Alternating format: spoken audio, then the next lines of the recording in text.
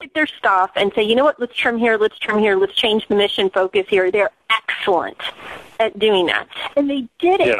And they said, you know what, we don't need these ships because we can change our strategy of where the ships are deployed, how the ship, we can do this, this, and this. Okay, you know what, actually we asked for this, but we don't need it. We can make do with this.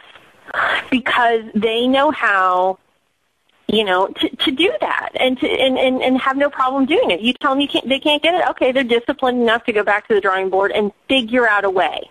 They will make a way with what they have.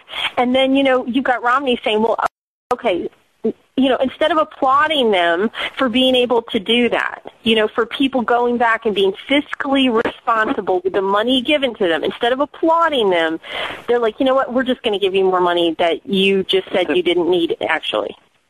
Yeah. Great. How does that make sense? I mean, it's like, think about it, though. Isn't our defense budget bigger than every other country combined? Period? Yeah. Like, how much more money do we really need to put into this shit?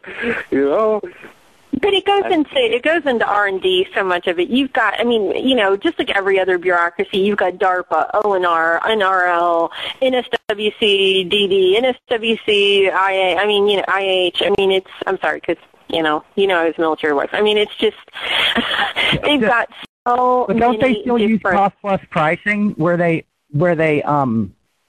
instead of, how in normally when new products come out, they're expensive, and then as more of them are built, they become cheaper and cheaper. Mm-hmm. But with the military, they price everything they buy based on what it costs or what it costed last time they bought it, plus an increase for inflation.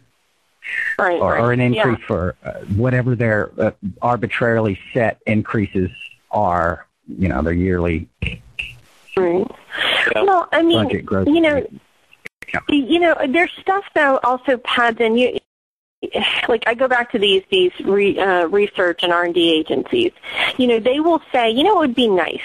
And then they would, go off and send out a statement and have people say, okay, I'll try to build this. They have so much of their money invested in R&D, and it's not going to get cut.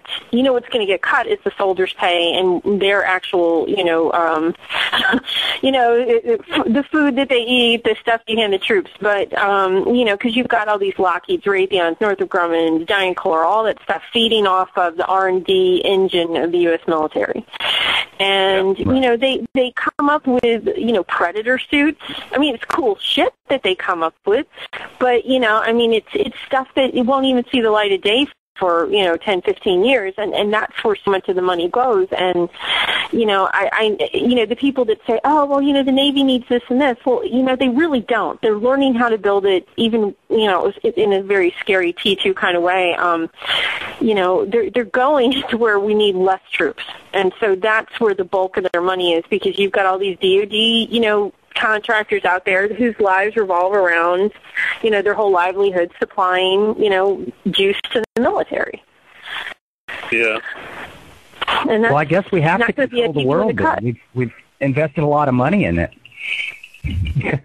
But we could do that differently too, because we paid this R&D, right?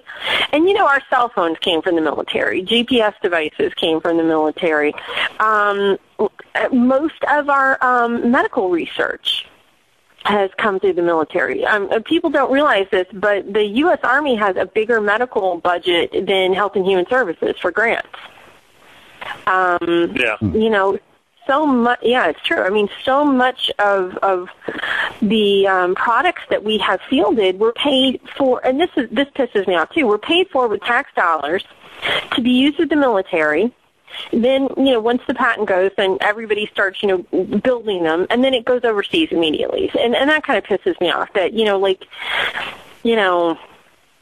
we paid for the creation of, here's a good one, Xerox. Xerox came up with the operating system on a military contract. Yeah. And then Steve Jobs stole it from them. It was the first prototype of the modern operating system that Steve Jobs took a test run of the facility. I read that Pirates of Silicon Valley, and he took a tour, and it was a woman who did it. And they used our tax dollars and they stole the idea, and made billions off of it. And, cell phones. You've got all these Chinese and Japanese companies making a shitload of money off of stuff that the U.S. Army came up with. Yeah. And we never see anything back from it. Really? Yeah, U.S. military came up with cell phones. It's pretty crazy. Yeah, and GPS. Well, and, that's how much money is in. Like, when you see the military budget, people think it's you're not for... helping me in my quest to hate the government. No, it's just, it's and this is how, it goes, if you're in a special forces unit, they will say, anywhere else in the world, to field a project, or to field a product, it has to go through testing. They will test it on themselves. My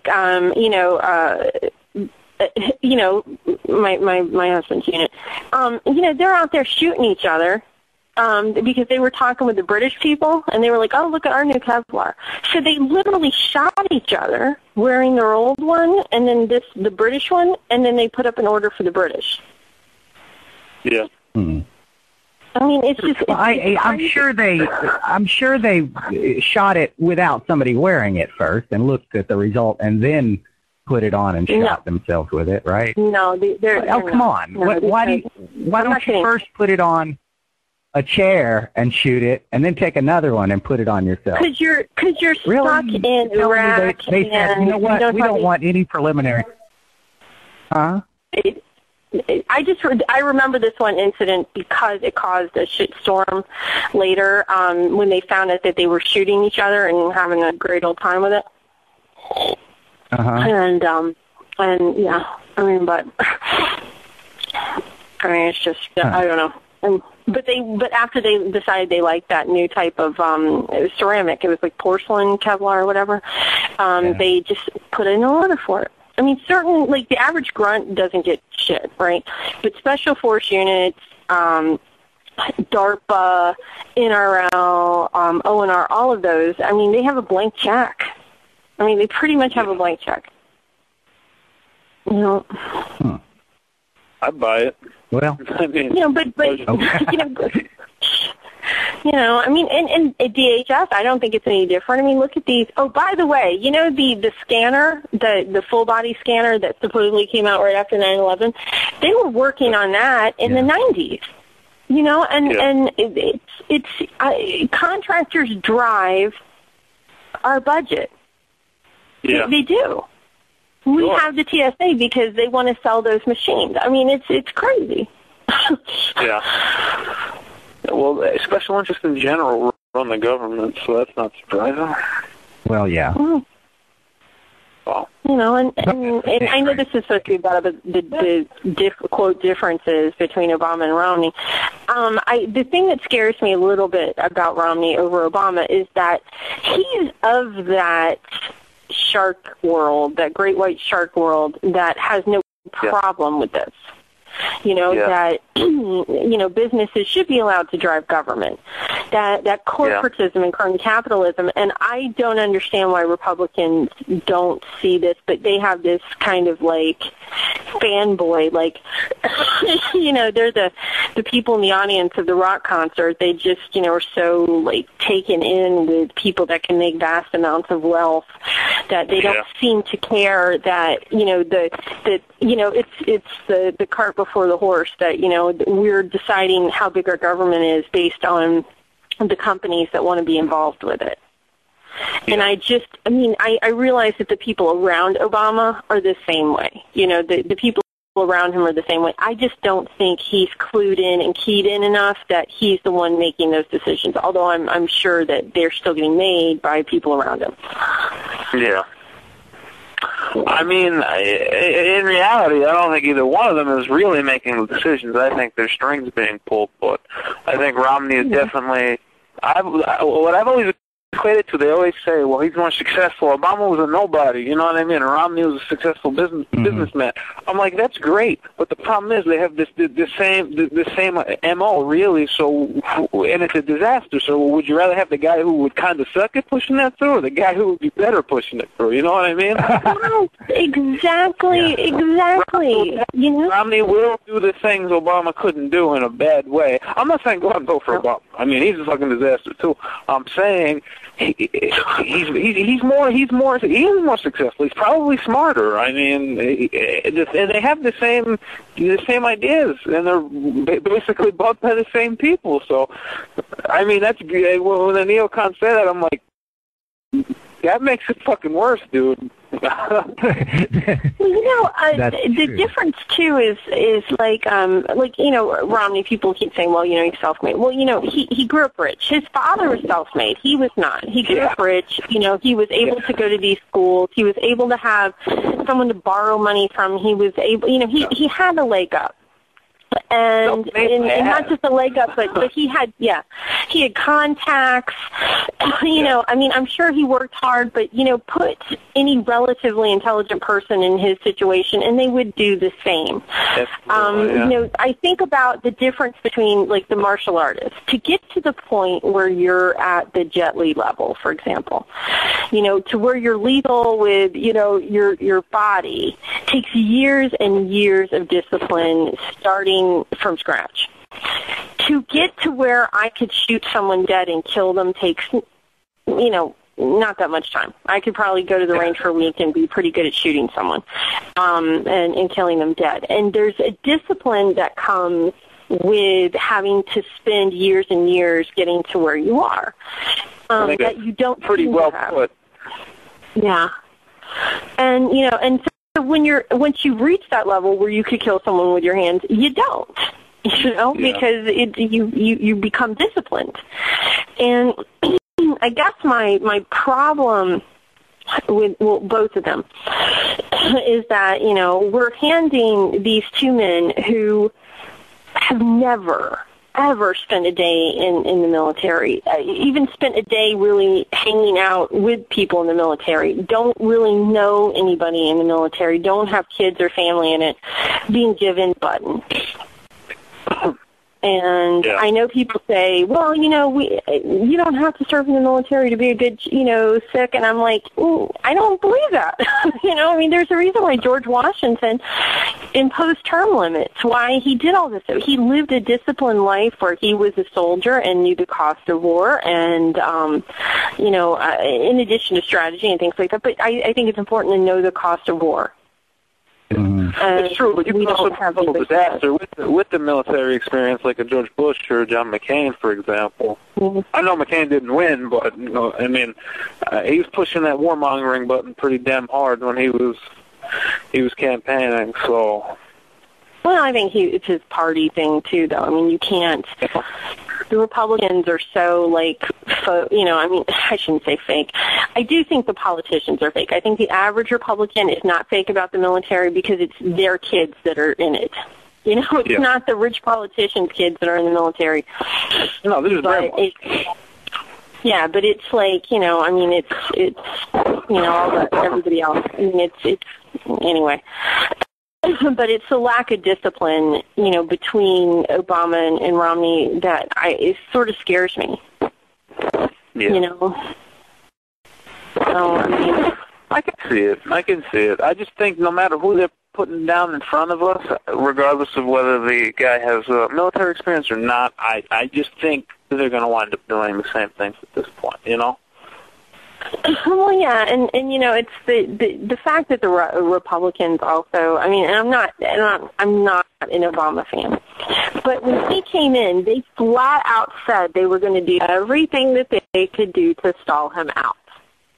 And you know, it's the chickens are going to come home to roost. You give, like, if Romney wins and Republicans come in, it's going to be just like with Bill Clinton that second term. You know, where you know. The country changes because they see it going too far in one direction, and you're going to see a lot of Democrats, and they're going to stall Romney out, and they're going to remember. And the ones that are in there now, when he tries to repeal Obamacare, they're going to filibuster. Yep. I mean, it's going to be crazy what he tries to do because, it's just revenge voting on both sides. Yeah, well, let me put my conspiracy theorist hat on for a second. Oh, go ahead. Perhaps that's by design. You know what I mean? That way. I would put my hat on with you. I agree. It could very well be by design. Just think about it.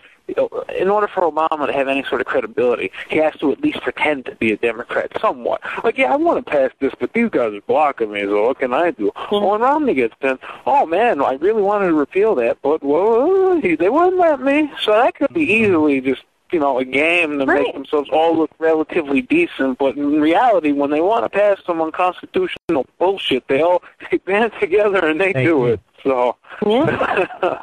Amen. I'll put my tinfoil hat on with you. Yeah, there was a reason why the stocks of insurance companies, surged after Obamacare. This isn't single payer. Easily the most corporatist fucking bill of all time. Oh, the corporation going to hate the health insurance companies. Get the fuck out of here. It was a joke, man. See, that's right. It's stuff like that makes me think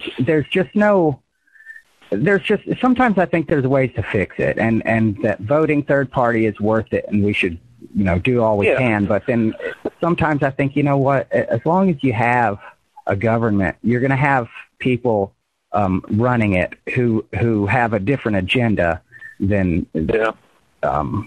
we think they have. Their interest, their motivation is not to make a good place for everybody to live. It's to enrich themselves and use us as property. So these poor I guess that's why I've been back on the no government kick lately. Yeah. Yeah, no, I can't blame you for feeling I chose this as a topic just to have something to talk about, but now I'm going through this list, looking at it and thinking, whatever. I don't want to talk about any of this crap. I mean, but everybody knows it. Who is excited about this election besides the very few partisans? And honestly, if you talk to the average person on the street, they don't give a shit. They don't, they think, well, maybe Romney, it's like nobody's that excited. I think because we also, we're on PF, right? So we see the people that are actually really into politics, right? And so they get on and they're very, very hyper-partisan and excited. Like, go Romney. Right. But most people just are like, okay, great, fix the one half and that's the other. Nobody's exciting anybody, Yeah. Right. I mean, most of these people are so brainwashed by the guy that they fucking like. I mean, I was outside today, and I was coming home, and there's somebody in my building that I kind of sort of know. So she was talking. I mean, we were talking, and she was talking about something like, Christine Obama on TV talking about the whole, disaster or whatever. I was like, okay. And she was like, that Christie's, he's disingenuous, blah, blah, blah. I was like, okay, fair. And he's like, man, but that Obama, he really cares about everybody. I was like, I'm not even going to say anything. I know. Try to say something. I give up.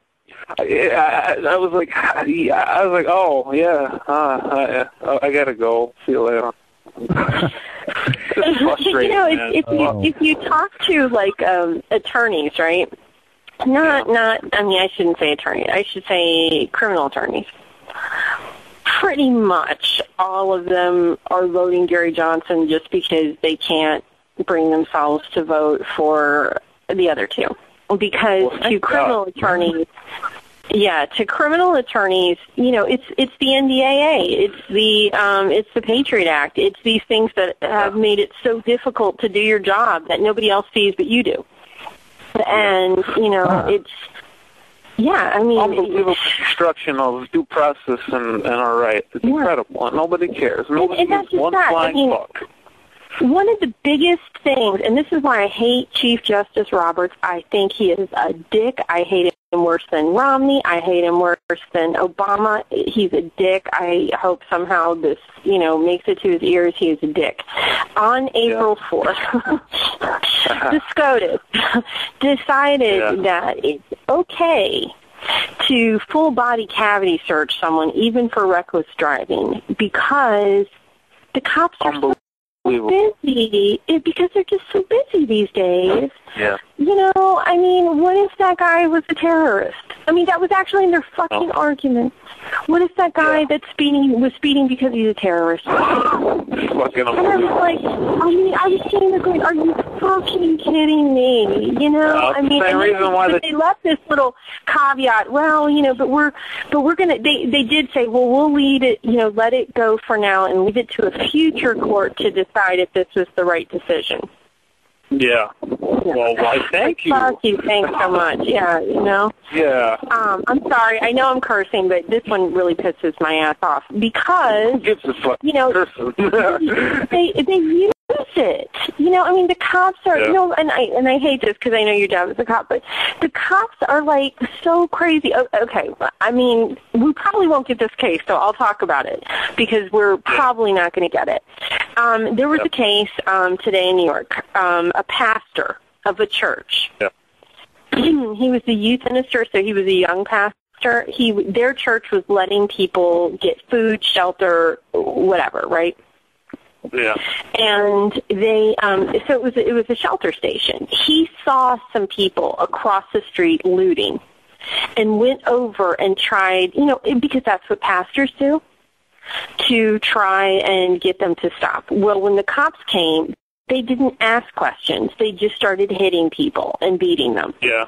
And, that's what New York cops do best. Yeah, and they just start beating them and put them all in the wagon. And the family is calling because they think, well, you know, the whole church saw it, right? The whole church.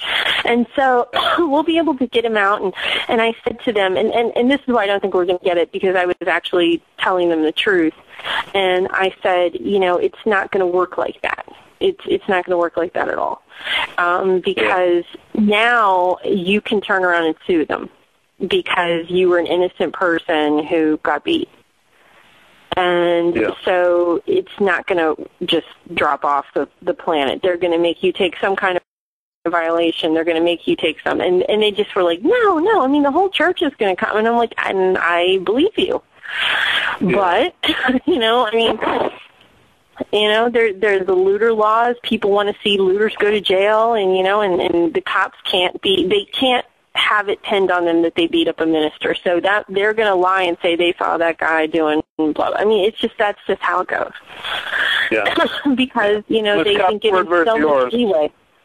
What? Yeah. No, when it's Scott's word versus yours, forget about it. Yeah, I mean, and they've been given so much leeway. Like the whole probable cause, like, you know, that guy on the website, you know, Blacker, you know, he was telling me how he was going to get this guy off because this is his first criminal case, right? He's been an attorney for a long time. His first criminal case, and he's like, well, I'm going to get the guy off because, you know, the cops shouldn't have even been doing this, and, you know, blah, blah, blah, and Fourth Amendment, and blah, blah, blah. And I said, okay, I'd like to see you do it. You know, you know, because even I know better than that. I mean, yeah, I'm like, and you're voting in a guy who thinks that it's okay that we made these laws where due process is stretched, where probable cause. Right? Yeah, where probable cause is, you know, not really necessary anymore. And, but they, you know, there's nowhere to go. Obama agrees with Romney on it. You know, they both are like, well, you know, terrorism. Aren't you scared? You know, you could be killed by a terrorist. We need to get rid of, you know, your constitutional rights because terrorists are out there, you know, and that's my big thing. Like, this is why I hate those two scumbags, both of them. You know, Obama wrote in, like, you know, he was like, I hate the Patriot Act, don't trade freedom for security.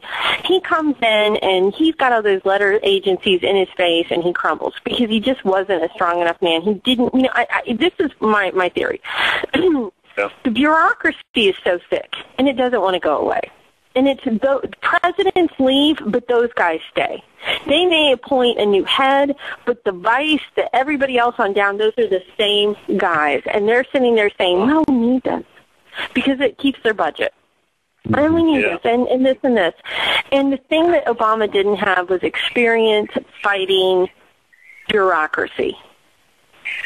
And I don't think that Mitt Romney has that either because, you know, they're both apparently saying, nobody does. Yeah, and they're saying, oh, well, we need it, well, we need this and we need that. And it's like, and I'm sitting here going, okay, I feel bad about the Trade Center. I feel bad about the Pentagon. But more people are killed every year from lightning strikes. Yes, I know. 40 times the amount of people are killed every month, pretty much, driving. That's one of those things where it's hard to make the argument because you're up against an emotional case, and it doesn't matter how rational or reasonable you are. You're fighting their patriotism, their instinct to rise up against anyone who may be attacking their country, their nation. They're nationalists. Everybody's a nationalist. Basically dealing with a bunch of partisan idiots, and there's no way to talk any damn sense out of them. Well, I don't even think it's that. They've just had the shit scared of them that there's terrorists under every rock. You've got the FBI creating terrorists so they can arrest them later. It's unbelievable. It's unbelievable. You know what I mean? And so, people are just scared. They're like, ooh, and I do think that's because half the country, is like, scared of guns. So they think, I can't protect myself. And I can't do this, and we've sort of created a nation of dependence, of people that are so afraid of everything, and you guys know I got mugged, right? So I could have just given up my purse, but I wanted my purse, and I also thought, God damn it, it's like. The more that you just roll over and give over and this and that, the more it just continues to happen. And, to me it was like, it wasn't the money in it, the purse had a memory attached to it, and I was like, no, I'm not giving up the purse easy because of the memory, But more people, if we were empowered, not with these gun control laws where you can't do anything, but just empowered to feel like it's okay to defend yourself, to feel like you have rights, to feel like you are, an individual, that the government doesn't give you your rights. See, this is the whole problem with the system, is people feel like they get their rights from government, not that you are constraining government or that the government, you're giving them this. It's all twisted around, and so of course they can keep you scared. Of course they can keep you, under a thumb where you think that you need the TSA and you need this and that. People made fun of Mark Wahlberg, but I totally understood what he meant when he said, if I had been on that plane, it wouldn't have gone down like that. And I have talked about this with people who were from either my neighborhood or people in the military. And they were like, the second I saw, this guy was like, box cutters, I'd take my chance with it rather than see them get to the cockpit. Exactly. Yeah. And what about women who had hairspray then? And what about this and that? It's because we've made everybody so scared. Yeah. That they think, well, I'll just go along with this. Somebody's got something. It's like, no. It's like, I know it sounds like easy to say, but I'm not so stupid that I think that a guy with knives getting into the cockpit is good for me. So I would take my chance. It's not guys with a gun. It's guys with they've got makeshift knives. I've got back then I would have had hairspray. I would have had all sorts of shit in my purse but we've taken those survival instincts out of people. We've turned them into birds by the feeder. We'll take care of you. Don't worry about learning how to take care of yourself. And they get someone else to do it for them. That's what it is. They were hoping and praying one person on a plane would go up and do it, and they were all probably thinking the same damn thing, and nobody ever did it. So we saw how that turned out. And this complicated system of trying to keep weapons off the plane is, you can tell by just thinking about it beforehand, before you ever implement a system like that it's going to be less effective than just having an armed guy on every plane, and more expensive. And Okay, so if it's less effective and more expensive and more and look what it does to the passengers, you go for the armed guy on each plane, or do nothing. Let the airlines figure it out. But the fact that they do that, if you can't see an alternate agenda, then I don't know what's blinding you. I mean, it doesn't. That's the thing. Like they're moving them to malls now. You knew that, right? That the TSA got a contract with this one chain of malls. TSA, because they're not necessarily a government agency. There's one of this hybrid agencies that I fucking hate, corporatism, and they have a contract with malls. It is that conditioning. Okay. We've got cameras on every corner.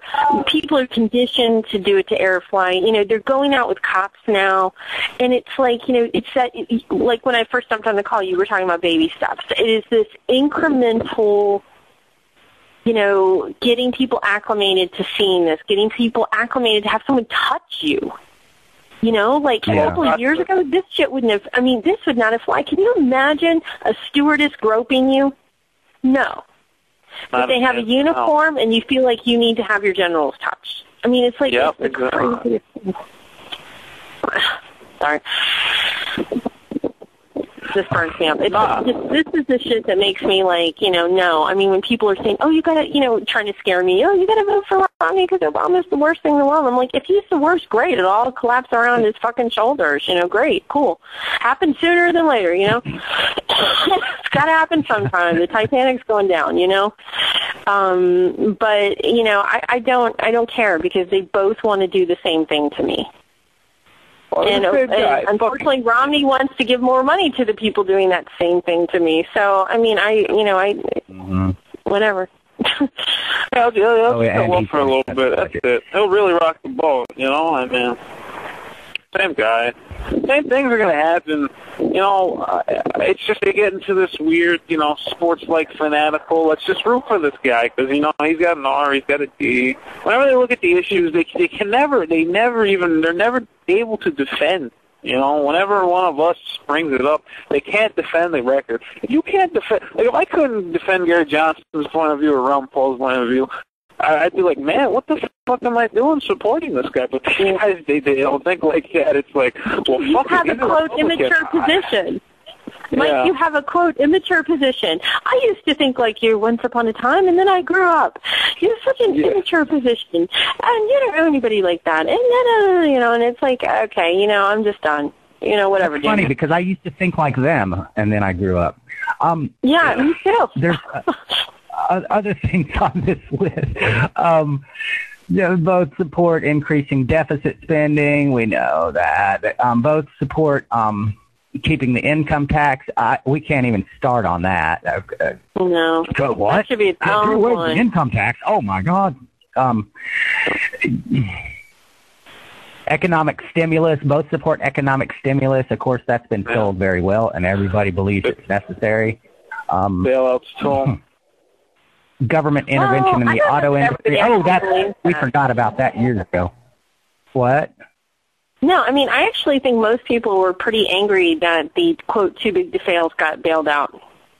Yeah. At the time. They're still getting bailed out. What is this QE3? That's a bailout. That's a fucking bailout. They're still getting bailed out. It hasn't stopped. Most people I knew were upset about it. That's true. No. It still happens. They're printing up a bunch of money, buying all their horrible assets for, full price, and then half the time they're rebuying it for what it was originally worth. It's still a bailout. The thing, too, is if they had done a Marshall Plan for Americans, taken that same amount of money, divvied it up among the 320 million Americans, or just adults, right, and then gave them money to spend, it would have boosted the economy more than what they did with the top-down approach. Yeah. Sure, because you have no economy without people spending. Give them money, they'll spend, and they could have done that and didn't do it, and so that said, just a lot to me. That's the problem. They never intended to fix anything. The stated goal is obviously not the real goal. It's not. It never is. No. I mean, what they're doing right now, especially, it's a double-edged sword, because not only is it still really a bailout, when they print all this fucking money, it's going to be inflation, too.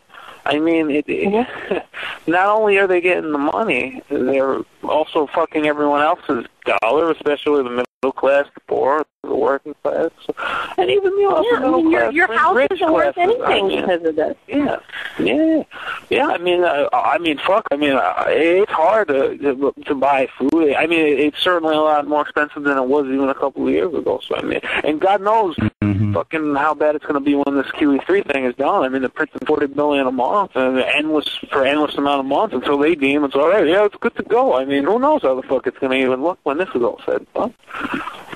Yeah. It's a mess.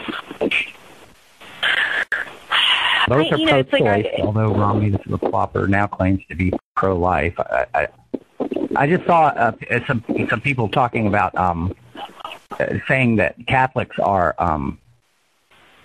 can't be Catholics or can't remain Catholics if they vote for Obama because he well, that's BlackRock because he's just he speaks for the church, Sorry. Well, right, but Romney supports killing babies too, doesn't he? Not anymore, right? He did. He was part of Stericycle, but their religion doesn't believe that the soul comes into the baby until after it's born. So his, quote, conversion is a political conversion. There's a reason why Catholics believe what they believe, and that's because when they think the soul comes in, and whatnot. Wait a minute. Mormons don't think that the soul comes in until after it's born? I didn't know that. Yeah. Mm-hmm. Yeah. That's why they didn't. That's a Mormon church doctrine? does not. Yeah, that church does not. It's the way they think of where souls are and this and that. I mean, this is a whole other discussion on religion, but I studied it for a long time because I dated a Mormon once. And so it was, somebody was coming out of the Mormon church, and he was telling me this stuff, and I was like, what? It was like so crazy. But, relatively. And so, the Catholic position is based off of that. But BlackRock is, well, you can't be, Catholic if you're blah-blah-blah. And I'm like, okay, well, I'm glad the Pope told you that, BlackRock, because, everybody knows. The Pope puts up with a lot. You can I'm like going, okay, do not... I hate this, and I get into a fight with them every time, and they piss me off because, who are you to speak for the church of 1 billion people? 1 billion, and you're telling me that I got to vote this way or else, I mean, not that I was going to vote for Obama, but I'm sorry, he's not the, BlackRock's not the Pope. I'm sorry, Not that I would necessarily listen to Benedict. I was a John Paul II fan. But, it's just, to me, it's like, you can't speak for that. It's just another version of the scare tactic. Him and his, oh, my God, my whole life is ruined because of Obama. And I'm like, well, what's the... Yeah, it's funny. I think it's fucked up a lot of other problems, a lot of other reasons. Well, he went into building defect law, okay? Yeah. And of course when the housing market goes, which started to happen under Bush, it was coming down then. Of course you're not going to have a job. The bubble was burst by the Fed. Yeah. They raised the interest rate, and that was a Keynesian bubble. It was a Keynesian, the Treasury Department and the Fed and all these people worked together to do the cyclical shit. And of course, he's in the wrong industry, and then he's like all jealous because, I'm doing well and he's like, well, I'm going to go to criminal law now. And I'm like, yeah, but when the economy comes back and people have jobs, I'm not going to be doing as well. What the hell are you doing? Why can't you just long-term plan? I mean, he castigates other people, like the people on welfare for not planning well, but he didn't plan well. Yeah, he sounds like he's a hot mess too, yeah. He is a hot mess. And, and I feel so bad for the client that he has, the criminal client, because I'm like, he's going to screw that kid.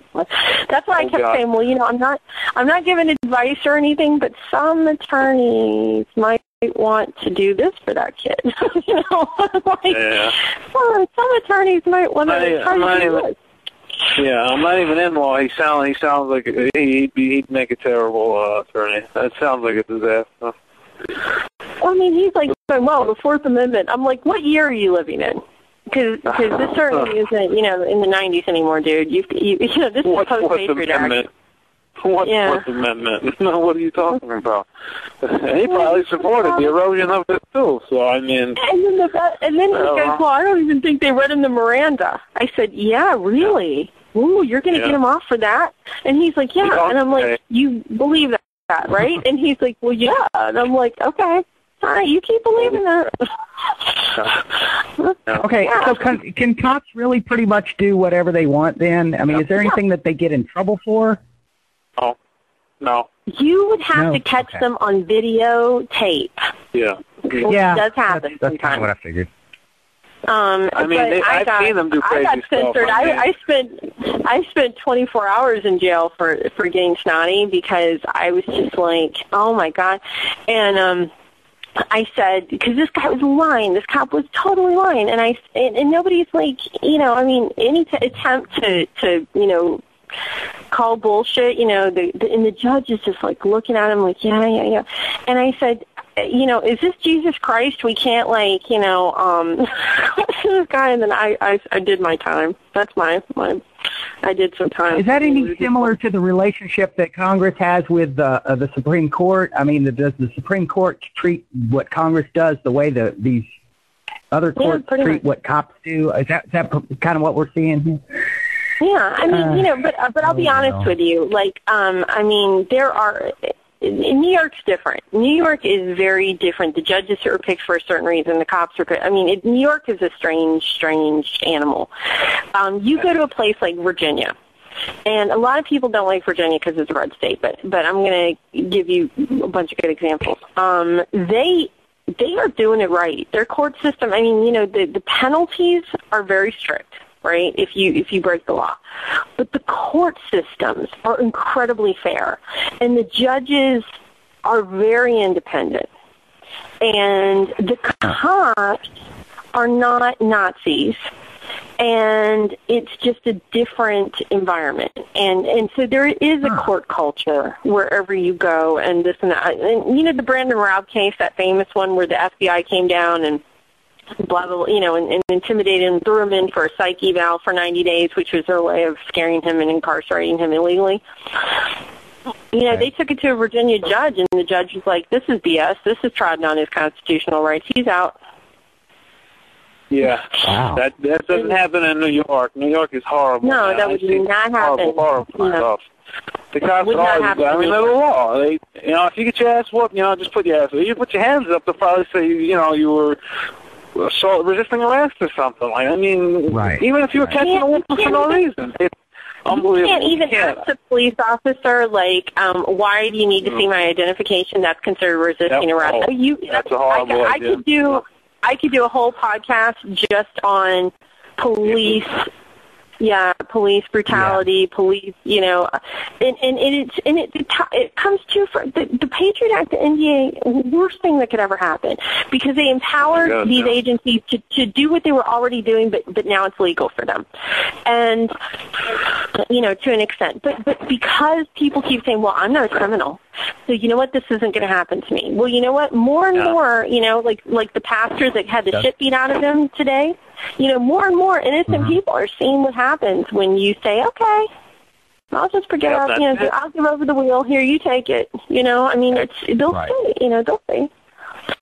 So. Yeah, I mean, I had, my brother got profiled for no reason. Like, he got stopped, he got harassed, he got taunted, made fun of his illness, and then when my brother raised it, now mind you, he got stopped for, apparently the description was a 5'10" white guy with a sweater. He had marijuana on him. Something like, oh, Jesus Christ. That's a fantastic description, first of all. But they pull him over. They start saying, you got pot or whatever. He's like, no. They're like, well, we're going to search you. We're going to frisk you. And he was like, all right, go do it. So I guess they didn't expect it. They're like, oh, okay. So they kept going with him. And then eventually they started making fun of his illness. Like, I think I said this on a podcast before or whatever. Saying, oh, you're, He has cystic fibrosis. You didn't get on the sports team? He's like, no. He's like, well, you didn't get on the sports team because you got cystic fibrosis, because you're smoking pot or whatever. My brother's like, no, I got cystic fibrosis. And they just kept pushing and pushing. And then my brother just raised his voice, and they're like, you do one more thing, we're going to fucking, take you, we're going to put under arrest. We feel threatened. I'm like, my brother's fucking 5'10", 120 Why didn't you call me?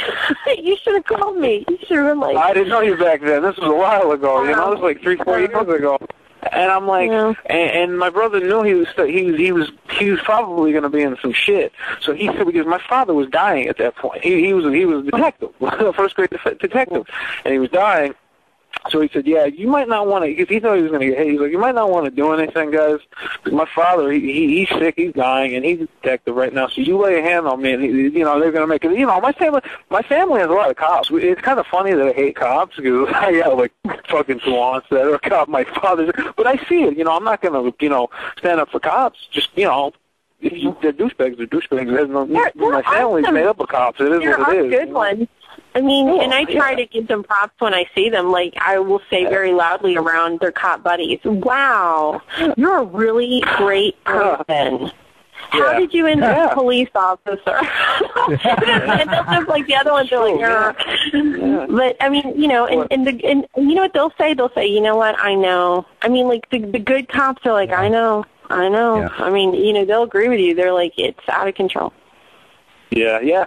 No, I mean, I used to get in fights with my family members with cops about it. I was like, listen, dude, you're fine, but they're not. I'm sorry. I know you guys got a weird fraternity or whatever the fuck, but I'm calling it the way I see it. I don't care, But my brother managed to get out of an ass-whooping for being taunted and threatened. He was going to catch the ass whooping when he was the one getting stopped for no reason. He was getting taunted. He was getting threatened. Here he is, 5'10", 120 pounds soaking wet with nothing on him, and he's a threat to two grown men. I'm like, yeah, okay. Really? Well, think about the guy that, but see, this is part of the whole system where you've been told that cops went from being peace officers to local law enforcement. And the culture has changed to where, you cannot question them anymore. And they're not even allowed to take a shoving, Like you've got Don Glock and his butt buddy, Bluesman, who were on that thread with a guy with one arm, one leg on the same side. On his left side, lost his right arm, right leg, had an ink pen, and the cops put 2 bullets in his brain. Yeah. And they're justifying it because they're like, well, no cops should be hurt. And I'm like, screw you, yes, they should. Not killed. It bothers me so much that, it bothers me so much that a cop can, he can beat the fuck out of a dude pretty much for no reason. You got his paid suspension. Yeah, we came down hard on him or whatever. But if a civilian, even if they're in the right, does as much as touch a cop, really, or raise their voice, they might wind up with a few bullets in their chest, and if they don't, they'll get 100 different charges put on them. It's fucking. I'll tell you, if I meet my end earlier, I go to prison. It's because I'm gonna fucking left hook the shit out of one of these fucking cops. I'll just let you guys know early. If I'm not dead, if they don't fucking put like 46 bullets in my fucking ass before that happens, you'll be like,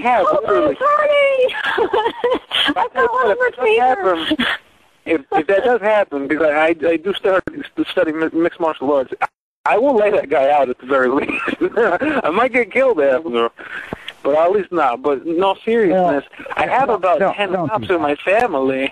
I have about 10 cops in my family, and most people have a certain bias. You know what I mean? If it's a racial issue, if you're all white, some people tend to side, or if you're all black, or if you have all cops in the family, you have like a tendency to side with cops. But I've seen so much crap that doesn't.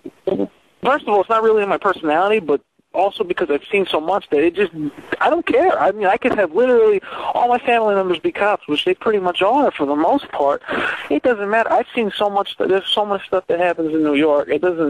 If you have any shred of integrity, you have to automatically know that the system is fucking totally wrong. It's broken. But I've seen that's so much part crap. of It's unbelievable. the change of culture and in the police state, and the consolidation of power. Like, it's the FBI has grown. What they can do has grown.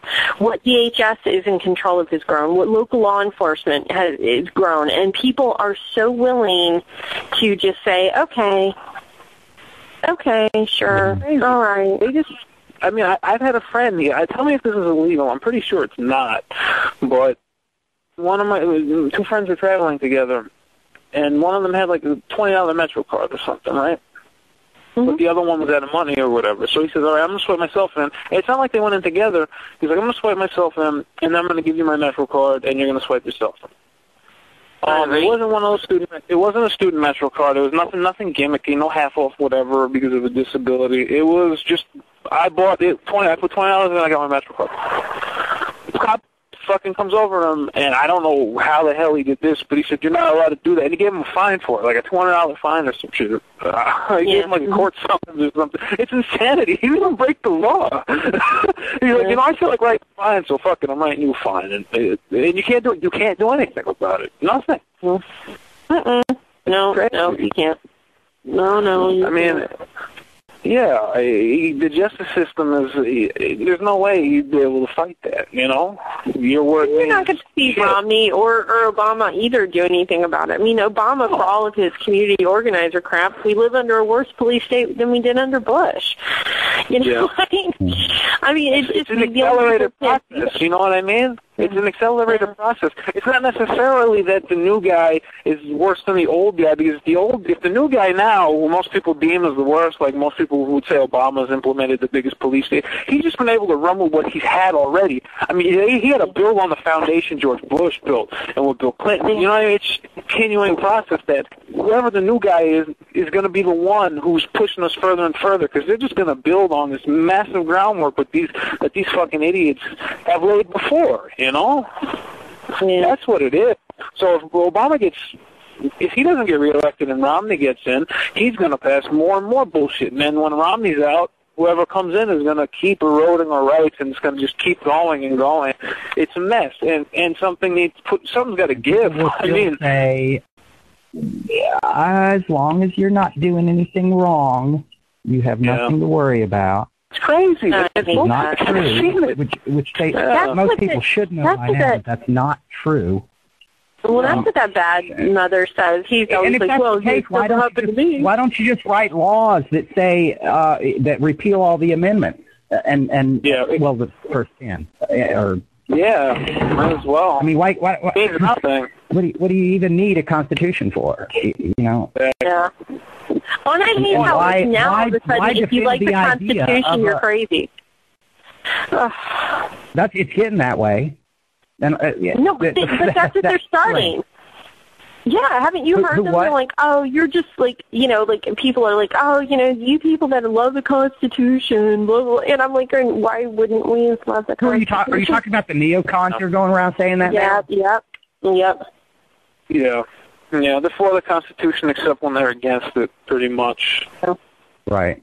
They're just for economic. Except when you need it to defend your delusion of a democracy restrained by law. Yeah, they'll use it when we get into the abstract arguments, asking them to justify the existence of this monster they love. But I'm firmly anything convinced practical that you guys are. Yeah, go ahead. Mm-hmm. No, I agree with you. I'm firmly convinced that they really don't care about small government. They just want less taxes. And so that, I could blow, my brain wants to explode, and that's why I get really ugly sometimes. And I'm like, you're not for small government. Small government means less power. I call them on that, every time. I just have to. I feel compelled every time they bitch about small government. I'm like, you fucking neocons. Because at least fucking liberals, they don't talk about They say, oh, you never say at nothing least about they don't try to use it as a... Don't say it, man. They say, yeah, big government, this is fantastic. What am I supposed to say? You support big government. It's like, yeah, I do, you know? But the fucking neocons run around to go small government this, small government that, or whatever. And I remember I was on a debate with, what's that cat's name? Don Glock the other day. I forget what the hell thread it was. It was a few weeks ago, but we went back and forth or whatever. And he's talking small government or whatever. I call him on it, for small government, supporting fucking Obamney, all that type of shit. And then he says, and of course I say Ron Paul and Gary Johnson as people who are. And then he calls Ron Paul a kook or whatever the fuck, right? Yeah, I'm like, so he's no Ronald Reagan, he says. So I say, okay. So here you are talking about small government. And you got the nerve to say someone like Ronald Reagan is more small government than Ron Paul? Is that even a serious statement? How do I even approach that statement? You know what I mean? The guy's mind was so Ronald warped at that point. Ronald Reagan wasn't even small. He is Jesus to those guys. He is Jesus. It's like... If you look at the list of things he did, he wasn't small government. He wasn't small government at all. I mean, they admire the guy, they worship the guy. He was a little before my time. I mean, I was pretty much totally before my time. I wasn't even alive. But now he did bring down tax rates a lot, I think. Yeah. That's why they like him. I remember that right. I think. Yeah, but it doesn't start and end with that, It doesn't start and end with that. And it does for them. That's what they mean when they mean small government. They mean taxes. They don't really mean small government because when you actually query them, they don't. Yeah. Well, I mean, but then they're not even that serious about that. If they were really serious about cutting taxes, they would get behind things like the fair tax. Or something. These 2% and 3% cuts. But the average person, the average neocon, even the average neocon, that 70% or whatever it is, it was up to 90% at the top bracket for a while. I agree with you, less but revenue. I agree, but I think that the average Republican, if you bring up the fair tax, they're fine with it. It's the Republican politicians that they don't want to play that shit. They don't want a fair tax. They don't want this and that. I mean, the average Republican, they would be happy with it. Right. No, they want a system. They want a system where the super wealthy get some sort of, they get out on it, and then the poor get some sort of welfare or whatever, and everybody else gets raped by it. That's the type of tax code they want. They want loopholes for the millionaires. They want to take from the upper middle class, the working class, give to the super, super poor, and they want to keep that status quo. That's what they want. And they're doing a good job. I mean, and the thing is, like, I'm in the total get screwed bracket because of how much I make. I mean, I'm not a millionaire, so I don't have the deductions of millionaires, but I'm in the upper middle class, right? Sure. And I mean, I wouldn't mind that. Like, to me, one man's welfare is another man's Department of Homeland Security, right? So I sit there and my blood boils when I think of my taxes going to fund, like, I'm paying the government to fuel me up in the airport. I'm paying the government to put cameras on every street corner. I'm paying the government to have military bases all over the world. I'm blow up some person with a ground strike, some innocent person. I mean, middle class to the upper middle class. Some people are bitching about welfare. I'm sitting there going, I'd rather have every fucking freeloader in the country on welfare than have CTV cameras up everywhere and people, and TSAs in the airport. I mean, everybody's got their own pet peeves. And, I'm not fond of welfare because I've seen how horribly run the welfare system is. But in my line of work, it affects me not at all. What affects me is, the NDAA and the Patriot Act. That makes my life difficult. I could care less. Yeah, and that's the problem when trying to reason with neocons is they'll call you a liberal for that statement alone, which is ridiculous, but they will. Well, I know. They're brain dead. Yeah, they're fucking stupid. Not that I love welfare. I think every fucking agency on the planet should be cut. I think they all need to be cut. I'm totally with you there. I get what you're trying to say, but they'll find a way to twist that by you saying, "Oh, that's worse than that." You know what I mean? Thinking you're trying to make an excuse for it. I'm just saying the way they twist it. Of course, I totally get what you're saying. They can call me a liberal all they want. I could care less because my opinion. I mean, my world doesn't revolve around Don Glock. So his opinion of me. It's funny. Okay, like I'm a huge fan of going. Yeah, of going to drag shows, right? And I love and worship RuPaul. And when I was watching him, and he's a very wise philosopher, probably because he was a very effeminate gay guy that was picked on his whole life.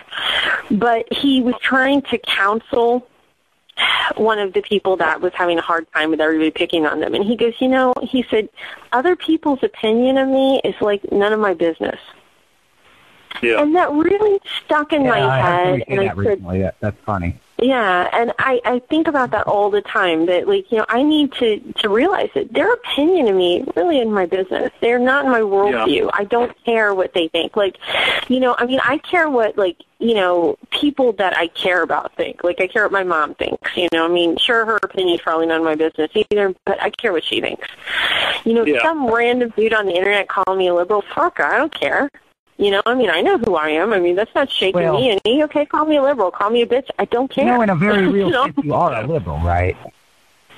I'm a classical liberal. I'm not a Democrat liberal. But as far as when you talk the Jeffersonian liberal, yeah, I'm a Jeffersonian liberal. Sure. Yeah. No, I totally, I don't care what they think either. I'm just trying to say the way these idiots twist and turn, and the Democrats will do the same thing. Oh, they do. Yeah. You're a right wing to them, right? Because you don't want to fund welfare, so you're a right wing. And I think somebody thought you were like a Christian or something, and you had to explain that you weren't. But I was a Christian hater or something. I said, hey, listen. I don't have a problem with anybody who worships anything as long as they don't influence policy. I don't care what you do. And personally, I do believe in God. The liberal has called you one. No, there was a liberal that it thought you were because you were right. I guess you were right wing, so you were not like a religious nut. I'm sure I got some. Yeah, anyone who's read my post for any amount of time knows I'm not a freaking Christian or whatever. I'm raised Catholic, but I believe in God. I don't believe in I think organized religion is a tool that's been used to manipulate people. That's another, and it doesn't work for everybody, of course. But if you look at all the wars we're in, a lot of them have religious roots. You know what I mean? Organized religious roots. Or at least that's the way they manipulate the masses to do it, you know? But it has been to manipulate people. The thing that bothers me a lot, I guess, is that so many people believe that Christianity was invented as a tool to manipulate people, and that's you can verify that that's false historically. Right. Yeah. Christianity wasn't, but this is a really interesting, I guess, spin or whatever, because I was talking to somebody about it, and they were saying, well, Christianity was usurp these pagan religions and borrow this and borrow that, for the Catholic Church. And I was like, well, actually, no. Christians were this little weird Jewish hippie sect that were minding their own business, and Rome, a pagan Rome, decided they'd be useful. Usurped them and applied their pagan culture onto this little teeny sect of people. And it really is, it's the might of Rome. It is that. And I find that, it's like if you really think about it, that's the case. They were minding their own business, doing their own little thing. Right. A lot of religions aren't developed to manipulate. It's just people find a way to use it to manipulate. That's absolutely true. Well, every war has been about power and money. You could say it's about religion. You could say it's about communism. You could say it's about freedom. Or they hate us for freedom or whatever.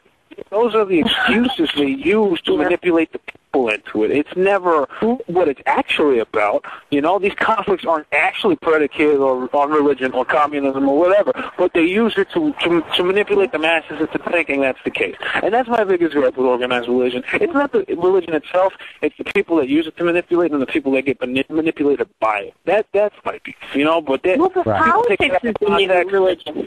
That's the thing. When religion started, after they sort of killed religion, now it's like, well, what can we use now? And so now it's the fear of, it's politics. It's this, it's those damn Democrats and those damn Republicans, and they're it's one thing over against another. It's one. It's the Hegelian dialectic. It just kind of morphs and takes manifests itself in a different way as culture changes, but it's all the same attitude. It's all it's us, the good guys, against them, whoever they may be at the time, the bad guys, and we're going to justify whatever we do because of that.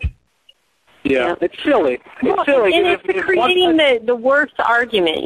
You have to have a weaker argument to frame it. And I should resurrect that one, but it always gets derailed by trolls because people. It's almost. This sounds horrible. It's almost too highbrow for people, but it's like you try to do something and then it turned into Ron Paul sucks. I don't care what I do. It's always Ron Paul sucks at the end of the day. Yeah. I could talk about my toenails and it would be about Ron Paul sucking. I mean, it's just, whatever. Yeah. No. Sometimes they don't have anything substantive. Yeah, I hate that when I say that. It's annoying. It's usually directed towards you, too. It's disrespectful and ignorant because it's like, well, you're not actually refuting anything. You're just throwing insults. How about you actually try to address what she's saying? It's just frustrating. Frustrating to read. But it's on both sides, But see, I've sort of gotten him to where, he's less, he actually apologized to me the other night and has been nicer. But, it's like I have to be manipulative about it, and I don't like that attorney side of me. Sure, I can get people to do what I want them to do, and I don't like that. But he was disrupting too much of the stuff that I did. So I pulled the girl move on him where I pretended like I was really hurt. And then it was like, oh, I'm so sorry, and all that stuff. But it's so hard because I'm a woman and we get hurt all the time. Yeah. No, I mean, I guess if you got the strength, you might as well use it, right? No. Well, I mean, it's like, but God, I could just go into to girl culture. I mean, the thing that I guess I responded. Okay, so you've got both Obama. Back to the original topic. Both Obama and Romney focus on groups over individuals. That is why they ultimately are not a different choice. That is ultimately why they are the same, because they see groups. The Ron Pauls, the Gary Johnson, even the Jill Stein see individuals. And, and that's the only way that we will survive and thrive as a people, as humans, is to go back to seeing people as individuals, because it's this sort of creating the hive mind, creating groups that is destructive and scary and frightening and all of that. And so we have to go back to this. And that's why when it comes to, because, I mean, of the three of us, I'm a minority group. Quotes, you know what I mean, how somebody would categorize, even though we're half the population. But we're a voting bloc. And it bothers me that you've got the Republicans saying, well, women are moving away from Romney, and the liberals say, well, Romney can't help women, and Barack Obama. And I'm sitting here going, hey, okay, I don't know what goes on in your head, right? But most of the day, 99.9% of the day, I don't go around thinking womanly thoughts.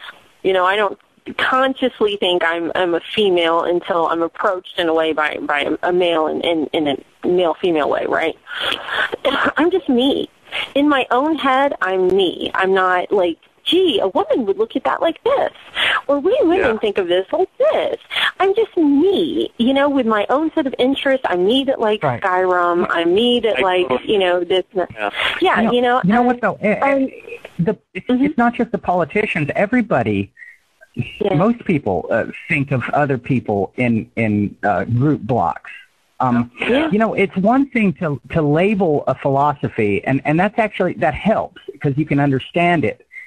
You can understand things better when you label them, but it's as if most people really only have room for like two categories for everything in their head. Yeah. And that's what you get all these. That's why you get the liberals calling you XL, a Christian conservative, assuming you're a Christian conservative. They've got this easily the most absurd thing. They've got this block, and everybody who speaks this way is in that block, and the same thing with the other side. They see everything in this. They just bifurcate the whole population into these two categories. And never really. And you're right. You're right. Further. And they don't really need to. They don't. Everybody on popular media does the same thing. And it's as if you have to get away from that for a while to be able to see things in a more nuanced way. You have to turn it off. Yeah, you have to turn it off. And the thing that sort of, and I'll go back to the women thing because everybody's fighting for the women vote, right? And the Republicans are like, oh, well, Democrats see women from the neck down, we see them from the neck up, blah, blah, blah, and everybody's fighting for this women vote. And it's that irony again of they don't see them as individuals, but the whole thread's about women as a voting bloc. And my contribution, as always, was I don't want to be seen as a female when it comes in terms of politics. I don't want, I don't. I want, if there's a guy that I'm grooving on, I want him to see me as a female.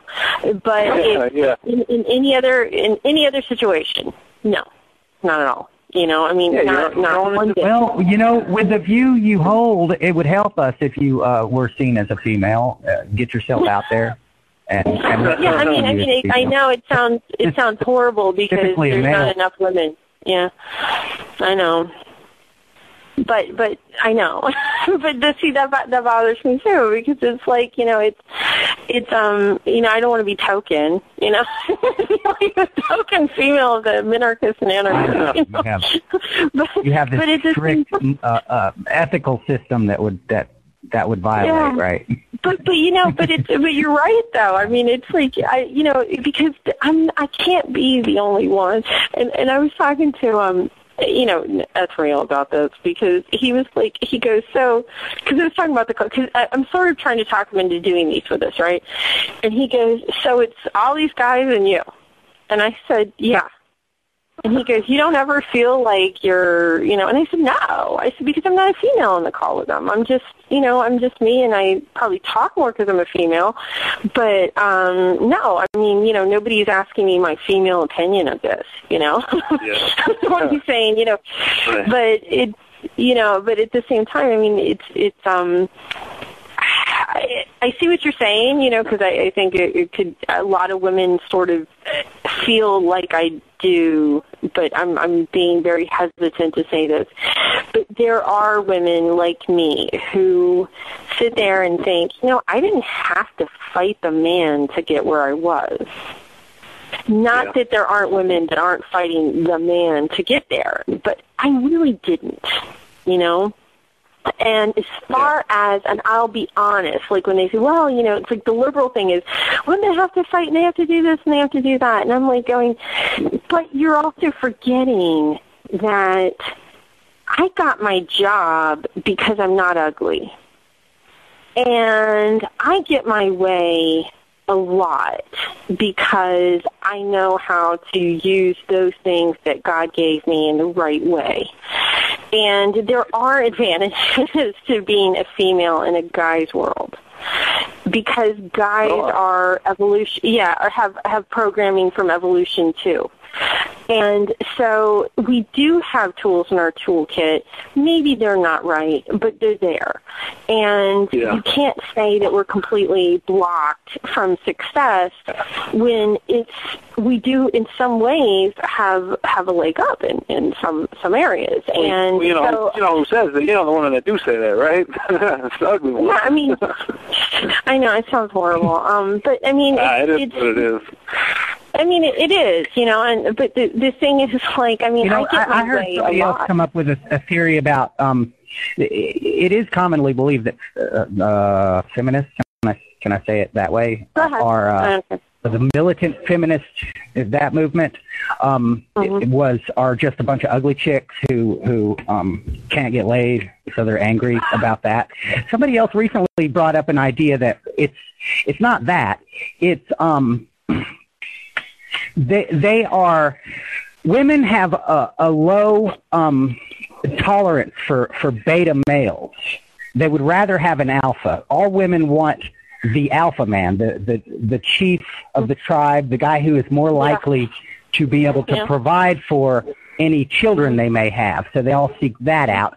They can't all have the alpha. So many women have to settle for a beta. And different women have different tolerances of beta males.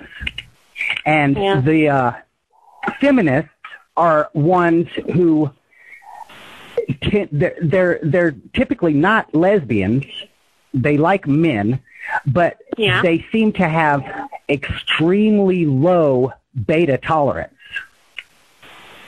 And that's something that seems to make more sense than the typical explanation of the feminist. You're right. Like, I think, we're back to the individual. I mean, like, I definitely want to see myself as an individual, but I'm also not. I do think that the feminist movement, to a certain degree, flies in the face of hard science. Because I know how protocols are written. I know how research is conducted. I know that in soft sciences like psychology, you can write it in such a way to prove whatever political point you want to make. But we are hardwired. We are to certain behavior and activities. And so I see that and sense it myself. But if you know it, then you can also guard against it. But you're right to an extent that I mean, there's that there. There's that, everybody wants Captain Kirk. It's the confident captain. Like, nobody, I mean, like, there are people that go to Star Trek. So you've got, because everybody's seen it on syndication. You've got Captain Kirk. There is a reason why people love Shatner and why Jean-Luc Picard, they kind of make fun of as an effete kind of whatever. And it's because it's that confident captain, that I'm going to handle business. I'm going to take care of stuff. That cult of personality. You're right, that alpha male, whatever. It's that I'm going to handle it. I'm Captain Kirk. And I find myself, because I am very cerebral in a lot of ways, and it's very easy online or on the phone to be one person, but in my, like, if you saw me in real life, I lack bravado that I do in this context. I can pull it together if I walk into a city municipal building, but in real life, the managing partner of our firm, he's Captain Kirk, right? And there are times where I think, I've got my shit together and I'm this and this and this, but he always seems to have that I'm confident about this answer. And, and it's like I end up finding myself, I'm like Mr. Spock, like I'll come up with 20 million different ways to come up and do something. But then I'm like sitting here going, well, I don't know, wait, if I use this precedence and I've come up with them. I've got like ideas coming out my ass on how to do something. But I sort of rely on him to be that guy that steers it and says, okay, we're going with this. Yeah. And I do think that is, it's not just women, that's just a human thing. You want that confident captain, because even the beta males want that. They want that guy that's like the one that will make the decision and you don't have to worry about it anymore. Explain in a way a lot why they just follow these people that that they grow the cult of personality. Parties. Yeah, I mean, Barack Obama why Ron Paul didn't get ahead.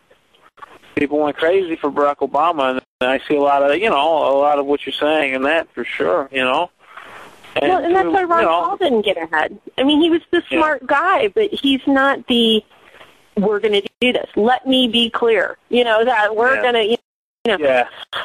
And, and so there's that. But you're right. Women they do gravitate to that, and there's this spawning fanship that women had for both Barack Obama and Mitt Romney. I mean, God, like I love Smart Mouth Woman, but she's like obsessed. Woman, I'm sure she's got like, Mitt Romney posters above her bed. And she loves too. I remember I got in a little call with her about Bush. How basically she's explaining how he's the same as Obama, and her brain couldn't comprehend it. Yeah, well, that too, sure. Yeah, but no, it certainly didn't. Yeah, go ahead, sorry. Well, I mean, it's interesting. I mean, it's, it would be good to have more women who are libertarians, and I've talked to a lot of women who, we get indoctrinated in college. I mean, I know liberals will say, no, you don't, that's such a harsh word. But you do, because you have to take women's studies, and you have to take all these different classes. And you come out thinking that men are the enemy. I mean, or most women come out thinking men are the enemy of these classes, that men are this and that, and they're the reason why there's all these problems in the world. And I've never been one for history as the reason why, because you can't bring back your glory days, so why bring back the bad stuff too? Like, I can't be valedictorian again. It happened. Yeah. Can't bring that day back, so why would I bring back the bad shit, I've never been of that, let me blame the patriarchy for everything because today's a new day. But and there's a lot of blame, with women of a level of intellect. And hold on, I'm not in my place right now, so I gotta be careful. Okay, but there's a lot of women who, will, they blame men, and they do. They're part of that Democratic farm, and women can't get ahead because of men, and men hate us, and blah, blah, blah, and the Republican war on women. And I was like, what war? Who died? Yeah. I mean, quit using words like that. Call them dicks, call them jerks, but when you, exacerbate and escalate a situation by calling it a war on women, nobody's been at war with me. No, I haven't had a single war, I mean, I've never been, and this bothers me too. I think you brought it up, but this idea that, women are so stupid, like women do it to each other that, we need to have this, and this, and women have to be force-fed, birth, and it's like going, okay, on one hand, you want us to be able to get ahead because you believe that we're strong and powerful and women are great, but on the other hand, you think we're too stupid to buy birth control, or we're too stupid to know that condoms, prevent AIDS, or that we're too stupid for this and that. But we should have, equal pay. If we're such dumbasses, as a sex, that we can't buy condoms or know that stops the spread of disease, we should still be paid the same as men?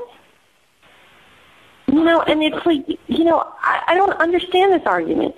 And I was like, who's been at war with me? Who? I don't feel waged war against.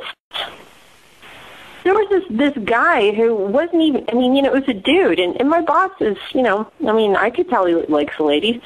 And I knew that going on. I knew I'd get the job over him. Right? I knew it. I was like, all I have to do is just, bat my eyelashes a few times. I'll get this job. And I knew it. And I did. Well. No war waged there. Yeah. Well, you usually got, and then there's nothing wrong with taking advantage of what you got, right? Again, these are my nature's tools. Peacocks have feathers for a reason, tigers have stripes for a reason. If you take two equally qualified people, and one's significantly more attractive than the other, whether it's male or female, can't get the job, sorry. That's just the way the world works. Whether it's fair or not. Yes, it is. If it comes down to some ugly chick and a hot chick, the boss wants to look at the hot chick all day and not the ugly one. That's just the way it goes. Right? That's life. True. It's true. I'm saying, it doesn't even have to be the case that he thinks that way. People tend to be. Well, people, it's kind of it's just human nature. Silly to say. It's kind of obvious, I guess, to point out that people are attracted to better-looking people, but people trust better-looking people. People tend to prefer to be around better-looking people. That's just all kinds of subliminal things that happen when you're dealing with a better-looking person. And that's why Ron Paul didn't get ahead.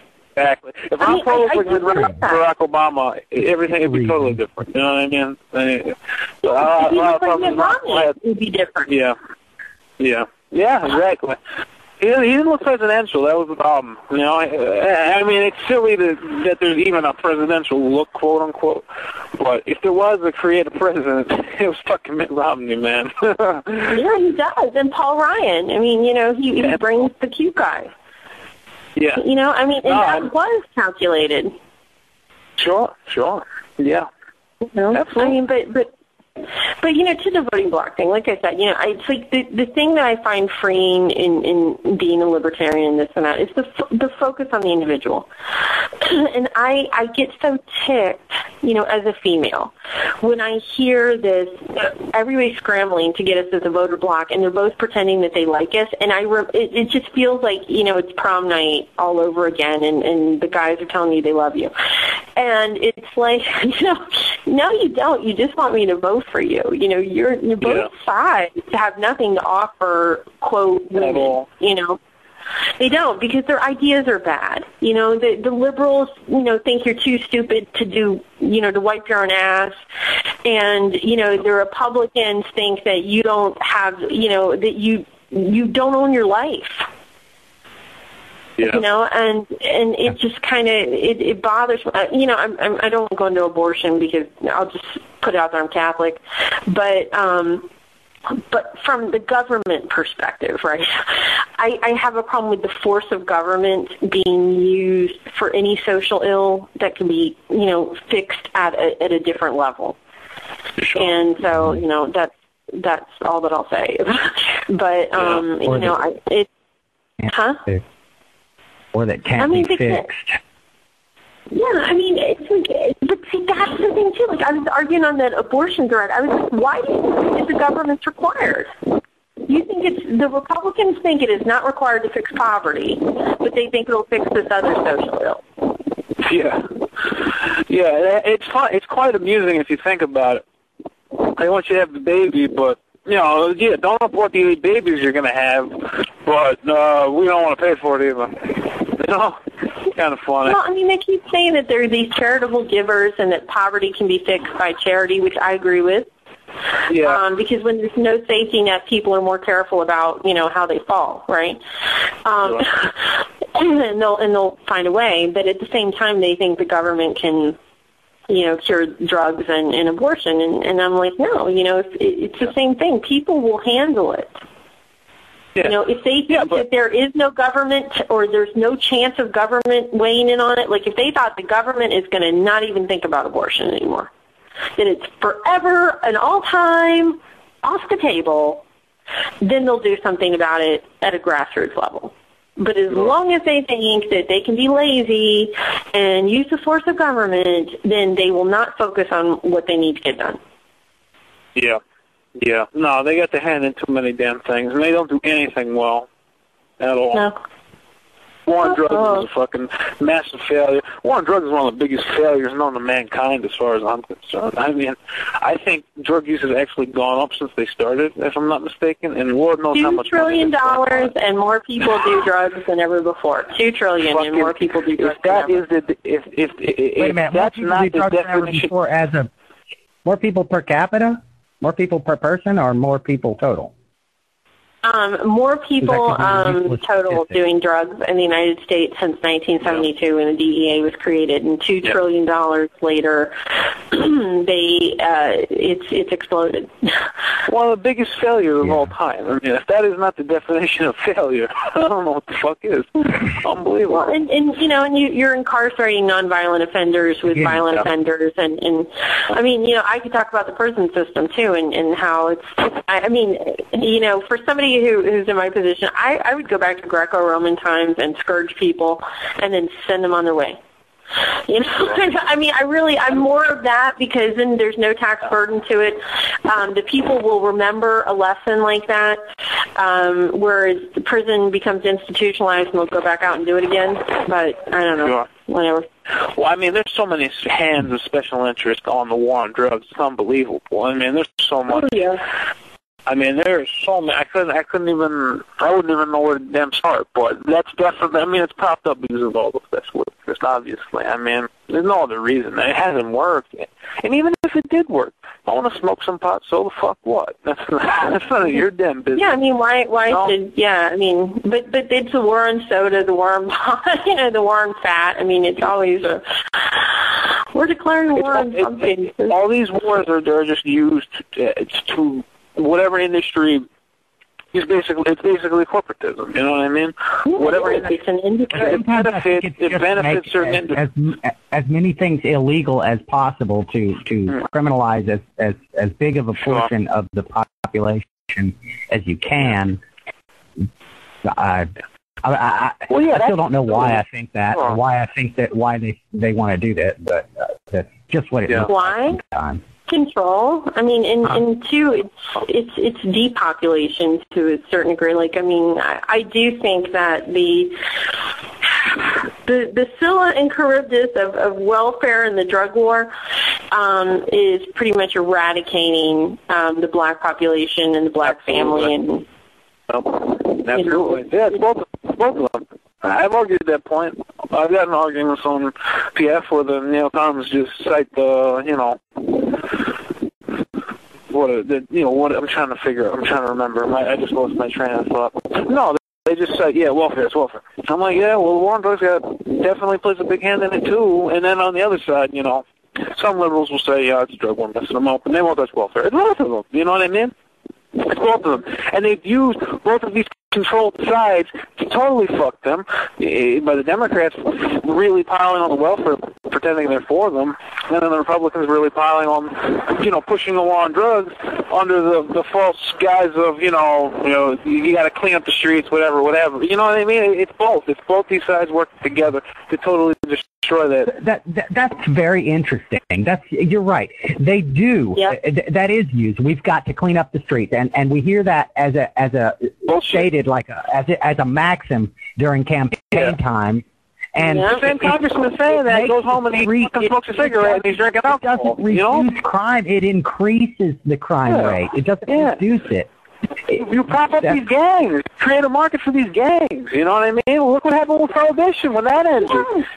And you have all these people that are sitting there talking about, the thing that I think is funny is you've got Republicans who love the idea of business and commerce and capitalism and this and that, and don't understand the profitability of black market capitalism. Oh my God, yeah. And these people are making, by making it illegal, you're making these people billionaires beyond your wildest dreams. Absolutely. Not only propping them up, and people are getting the cut. Not only propping them up with this, you're propping up the prison industrial complex. A lot of people in the law system get a lot more work because there's God knows how many more people in the system. You know what I mean? It's this whole chain. I did the numbers. I would lose 60%. Jesus. How much? 60. What percent? 60? That's incredible. I mean, that just goes to show you how much bullshit is in the system. That means the 60% of the lawyers would no longer be needed, right? Yeah. Well, in 60% of criminal attorneys. Yeah. Okay. Well, their cost would go down. The demand would go down drastically.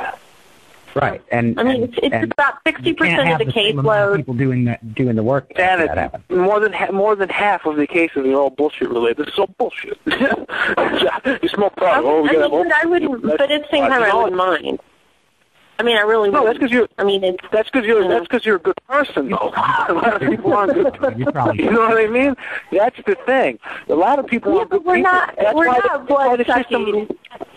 That's why this system keeps going around. You know what I mean? This is a bullshit system, and it's at the expense of mostly black people when you look at it. You know what I mean? The war on drugs. It's incredible. There's so many hands in this whole gimmick, and the fact that most people haven't been able to see through it is quite frankly embarrassing. You know what I mean? It's beyond pathetic.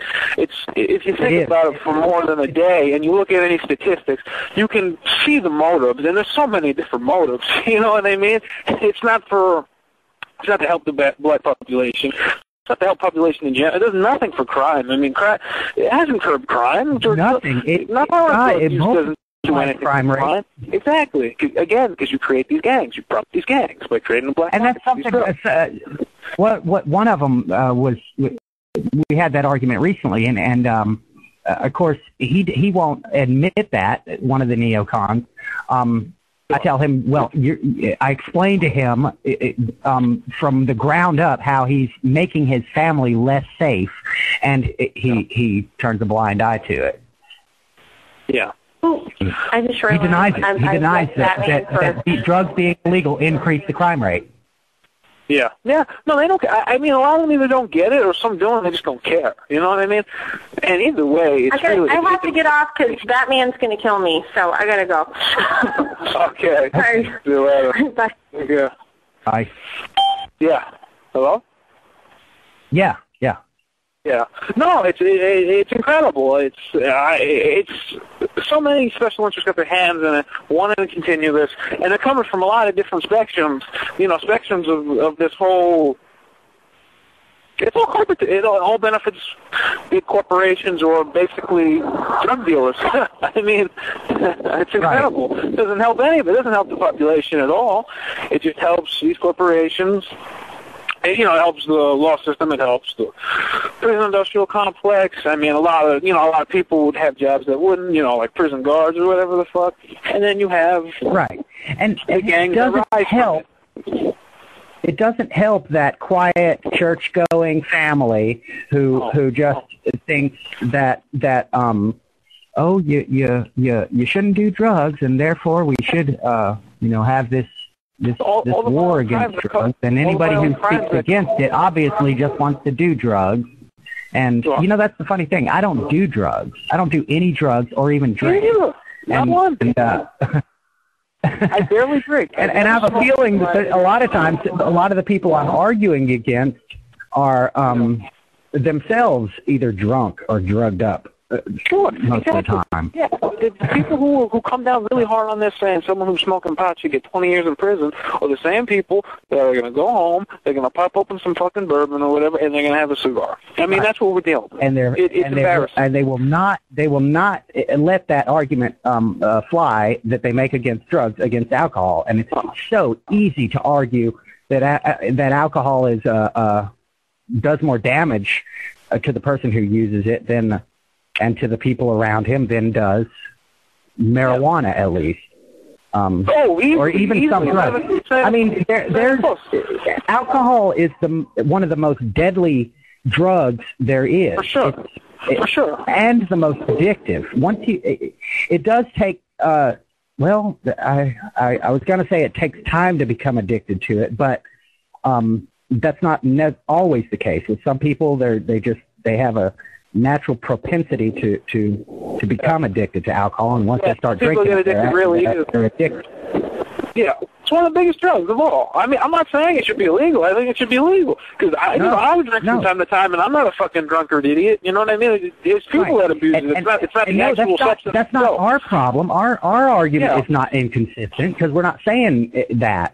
Absolutely not. They're saying everything illegal. That these other ones should be illegal, and then they turn around and defend this one and say that it's frustrating. It's incredible. I mean, even with the alcohol, they put this silly 21 age group on when, the age of adulthood is 18. I mean, but I think that's more of a play to kind of show the younger people who's boss. You know what I mean? I think that's a control type thing, to be honest with you. Yeah. But that's a different subject entirely.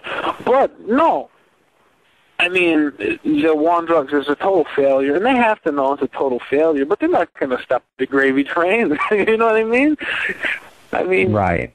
You heard just now, 60% of the salary. I mean, she would not be enough middle class rules for that. Lawyers would not know it. Yeah, I mean, this guy has a.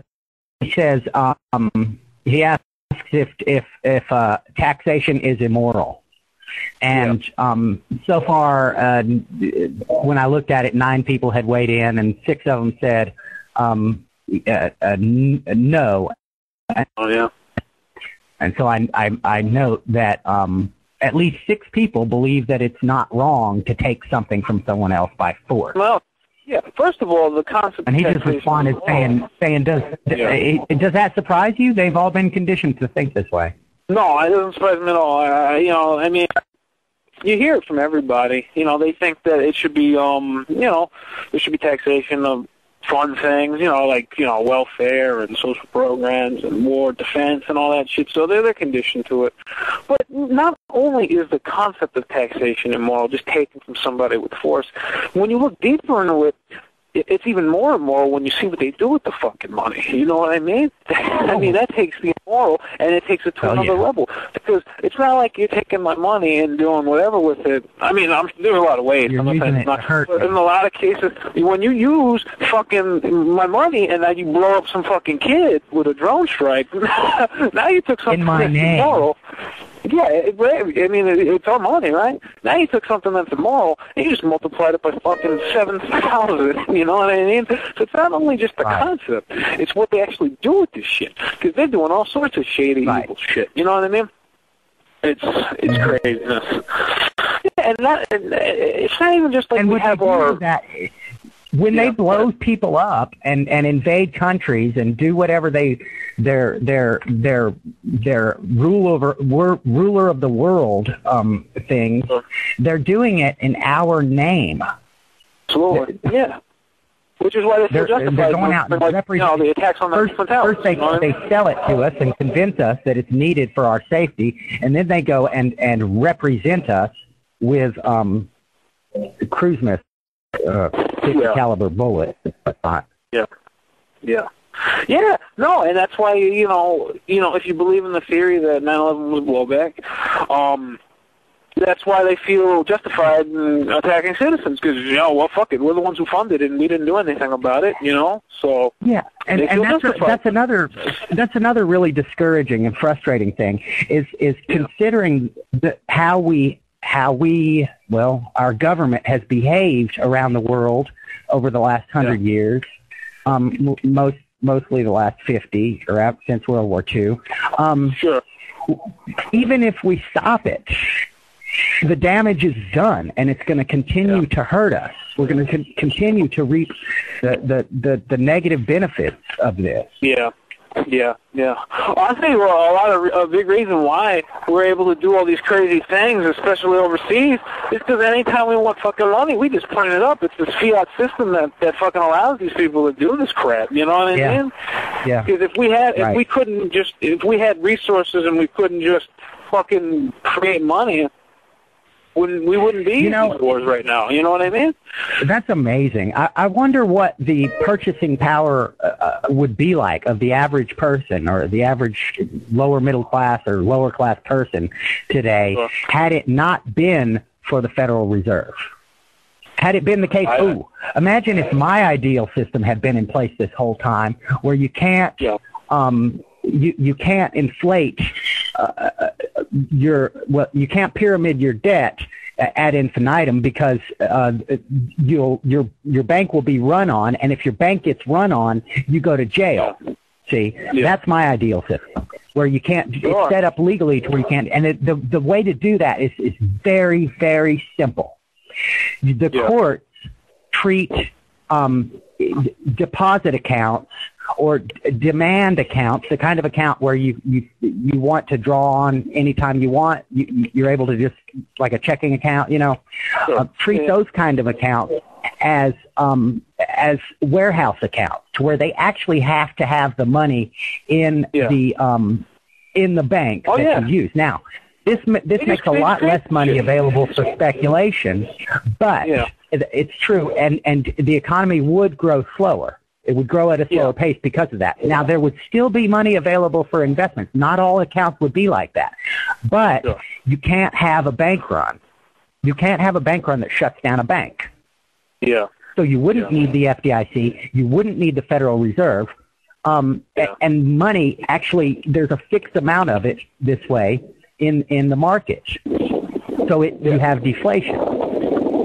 So imagine if that had been the case over the last, because this should give you an idea of how robust our economy actually is, how strong it is, how strong the physical economy is, like the stuff it's made out of, the people who work and all their tools. Yeah. What the government lives off of when they fight these wars and do these things, when they spend this incredible amounts of money, they're living off of our purchasing power.